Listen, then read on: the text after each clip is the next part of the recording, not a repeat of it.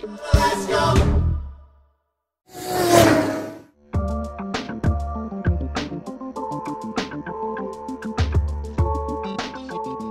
Headphones on, everybody! Broadcasting live from the apocalypse, coming to you from our secluded bunker on the west bank of the Halifax River. This is the COVID Castle. I'm your pandemic professor, Scott Velasco, and today we're going to get into the dirty business of effects. And talking about effects in the year 2020, you know that we're probably talking about DSP. We're talking about your plugins. Some of you who already work in your DAW know where I'm coming from on this. And we're going to divide these effects into 4 categories. We're going to talk first about spectrum effects. That's today's topic. Spectrum effects deal with the frequency spectrum. So when we say frequency spectrum, you recall a human with exceptional hearing might hear between 20 hertz and 20 kilohertz, right? We're going to be adjusting bands within that frequency spectrum. And in order to do this, let's jump over to Pro Tools. So here we are in Pro Tools, and I have isolated in this session a theme song that I made last week when we did a video on automation. So if you caught that, you might remember it sounds a little something like this. Now you're learning something. Everybody clap your hands, automation pumping. Yeah, you remember that all right. So what we've got here is kind of a dance track, right? And we're going to use this dance track to demonstrate the first subcategory of spectrum effects, and I'm talking about filters. Filters, filters, filters, filters, filters, filters, filters are some filters. And filters come in 4 main groups: high pass, low pass, band pass, and notch. And the very first filter we can talk about is the low pass filter. So back in Pro Tools, I had this track here, and it was called Riser in my Pro Tools session. So EDM people, you've used risers before. This one sounds like this.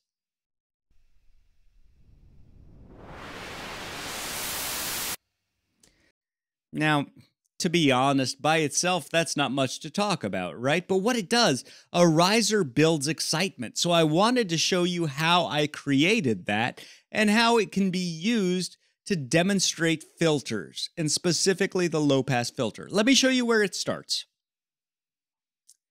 I created a noise generator, and this noise generator by itself sounds like this.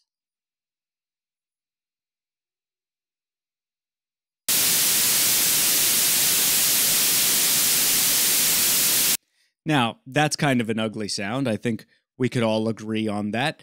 But the thing about that sound is that it contains really all the frequency in human hearing from 20 hertz to 20 kilohertz, and it's sort of being randomly generated so that it averages out to an even level. And what I did was I took a low-pass filter, and I want to show you the filter that I used. So we're going to open it up here. We'll get a nice screen detail of this. This is just a filter that comes free with Pro Tools. And right now, my filter cutoff is set to 20 kilohertz, you see. So it's not really getting rid of anything.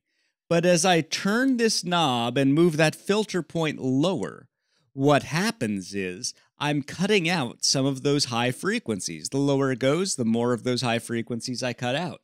Let me show you what it sounds like.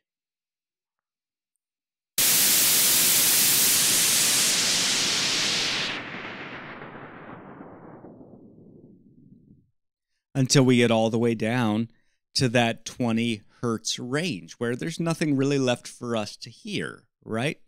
What we're going to do, though, and this is where it gets fun, is that during the track we're going to sweep up. We're going to take that low-pass filter and move that frequency point back up to allow some of those higher frequencies to come through, and we're going to record it. Let's do that. Now you're learning something.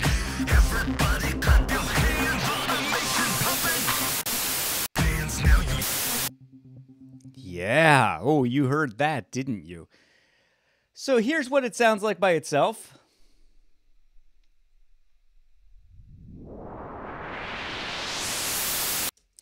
And in order to make that even more interesting, I'm going to do it again because I am not a perfect machine, which means I'm going to sweep at a slightly different pace the second time I do it.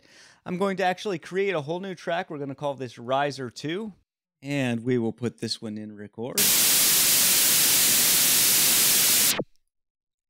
And we're going to do it again. Here we go. Dance now, you learning something. Everybody clap your hands on a nation pumping. Woo, right? You heard some of that. So, what I can do in Pro Tools is I can take just these two tracks, and let's make those nice and big so that you can see what I'm doing.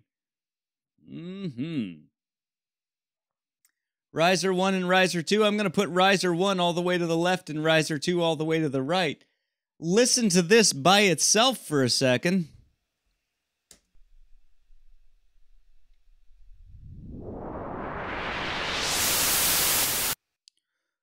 Whew, that creates a nice wide sound, and then all I have to do is figure out where to cut it off. And I think I'll cut it off right here. Right here. Put it in the track. Learning something. Everybody clap your hands on a nation pumping. Whew. Yeah, so when people demonstrate filter effects, very often they use white noise as the example because it contains all the frequencies, but it can be rather boring or sometimes irritating to listen to.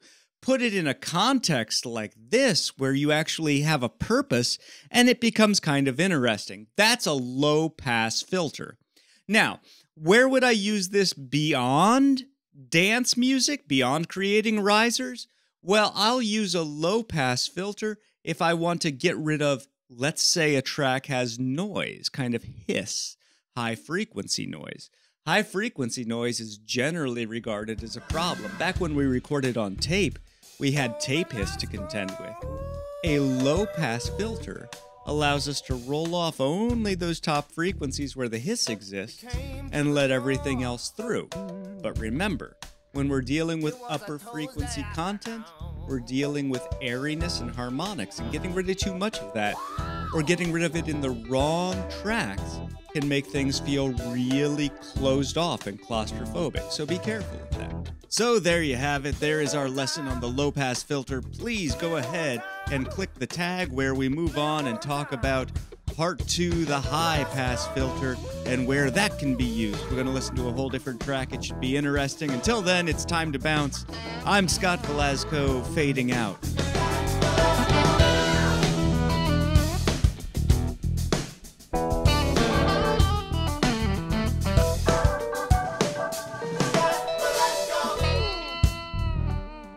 Listen here, Velasco. You ain't no beat cop. You and I both know that.